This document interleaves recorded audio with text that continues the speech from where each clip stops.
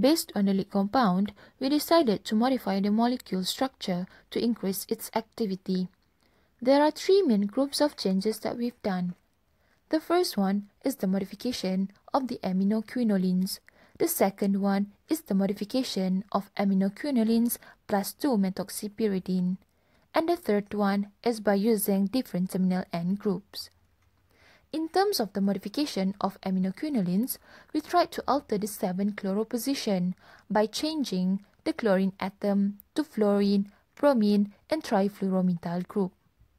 We even tried to change the chlorine position from 7th position to 6th, 8th, and 9th position.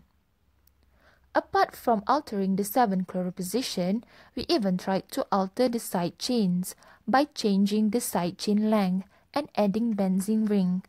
This is based on a study that claimed side chains shorter than 4 carbons and longer than 7 carbon atoms had good activity against chloroquine-resistant strains. The second one is the modification of aminoquinolines plus 2-methoxypyridine. The reason why we add 2-methoxypyridine is because it is believed to improve potency against chloroquine-sensitive strain. And the last one is by using different terminal end groups.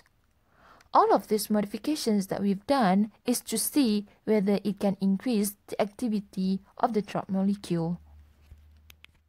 Created using Powtoon.